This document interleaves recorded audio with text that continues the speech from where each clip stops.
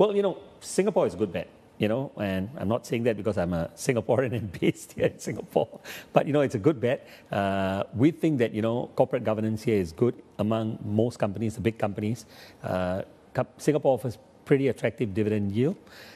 Singapore economy is holding up relatively well. I mean, you're supposed to go into technical recession, but the MTI in Singapore, the Ministry of Trade and Industry, disclosed the second quarter numbers, and we skipped the technical recession. And, I think the government here has the firepower. They've got lots of reserves, resources to help the economy if needed. And well, that wasn't last week's NODOX figure a sobering reminder of the external headwinds. We are very trade dependent. And is that reason to be cautious? There is reason to be cautious on that score. But at the same time, if you talk about global recovery in 2024, small economies like Singapore, which is very leveraged on the global economy, will benefit disproportionately as well. And beyond that, I think you've got lots of companies here which are defensive, offers yield. Yeah, it always has been, right? Including, of course, the S-REITs, yeah. But, Vasu, you said that corporate governance here is still very, very strong and recognized as such by foreign investors. I don't mean to put you in a tough position, but I think we need to talk about this or bring it up.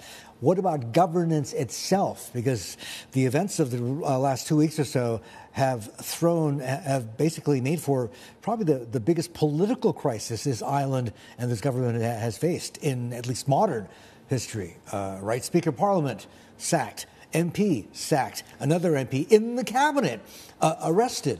Yes. This is not sort of usual for the government here. So my question to you is, let's stay away from the politics, of course, but for a foreign investor looking at Singapore exposure, whether it's equities or even paper bonds, etc., do they care? I think they would care. They would worry about what's happening on the political front. It is clearly one of the factors they would take into consideration when making an investment decision. But does this represent major political change? Does it represent a regime change? I don't think so. It represents problems, quite clearly problems. You've seen this happen elsewhere in the world. And, so clearly things need to be tightened. And I think it will be done. But does it represent political upheaval? I don't think so. And so, there's still confidence that the government of today will continue to retain power, and that will be good for the economy.